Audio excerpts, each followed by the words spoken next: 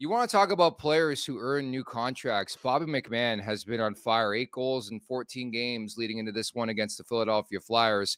Signs a 2-year extension worth $1.35 million per season. Your thoughts, Huts? I like it. I think it's a decent depth signing. He's been responsible. He's a little more mature. A guy that can play on the defensive side of the puck and score. And it's not like he's new to scoring. It's not like this is a little outburst, right? You look at him a year ago playing in the American League, in 30 games having 21 goals. Like those are ridiculous numbers. Like I don't know if everyone understands how good the American Hockey League and how hard it is to score there as well. So he's a guy, he can score, he can add some depth.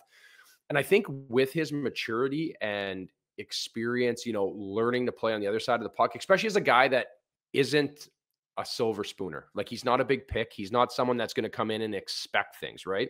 We can see that we're going to talk about someone later on who expects things and wants things to go his way, where when you're a mature guy, you've come the hard road, you just want to play and you're going to do whatever you're going to take. You're going to put your stats and all that aside to do what's best for the team, but also he has that element. So when someone does get hurt, he gets a better opportunity. He's going to help this hockey team. I love this signing. I just think he's a low maintenance guy. It didn't cost a lot of money and he can add some depth to this team. I'm right there with you again. The 82 game pace. So he's got 40 games under his belt, 10 goals, 18 points, prorated over 82. That's 21 goals, 37 points for $1.35 million.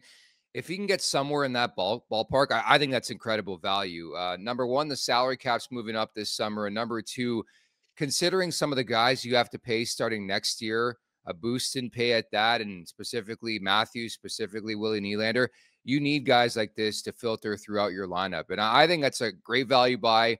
Good on McMahon. I wonder how much money he earned in the last 2 months in terms of scoring goals and doing all that. And you just need guys like this on your roster. So I actually think the value's there for this one.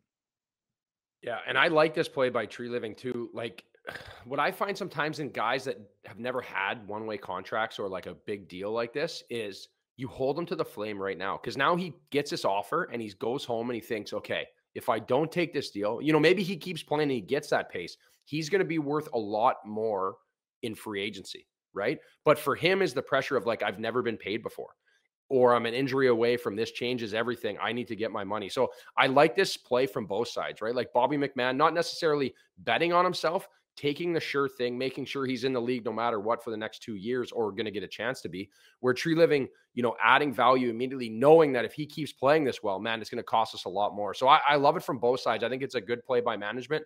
And obviously I'm happy for Bobby McMann. I'm a big guy of people that earn it the hard way, right? Not just giving it to him.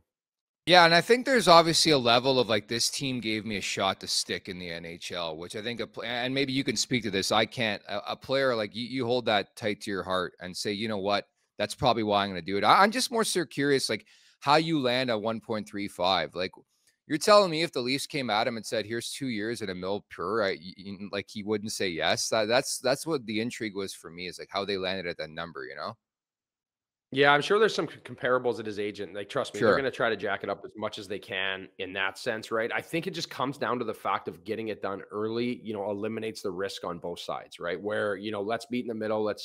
We'll take care of you. You take care of us kind of thing. So it's an interesting signing for sure. I know the number is where it is, but I would guarantee you there's got to be some comparables age-wise, goals-wise, where they're playing off as an agency. Like I've been through this a million times, right? Where I usually would go to free agency. I never signed during the season, but I played with lots of guys that are just depth players that would always get these sort of contracts because of the fact that it's like, well, you could risk it and keep playing the season out, or you take this money now and, get you on terms. So honestly, I love it. There's not really anything bad for me to say about it. Obviously see how it plays out.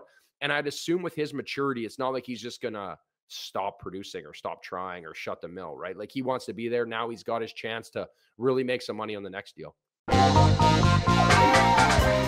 Make sure to check out more of our content right here on the Leafs Nation YouTube page. We got long form interviews, we got clips, we got epic rants by Jay Roseau. We simply have it all. And don't forget, you can find out much more at theleafsnation.com. Thanks so much for watching.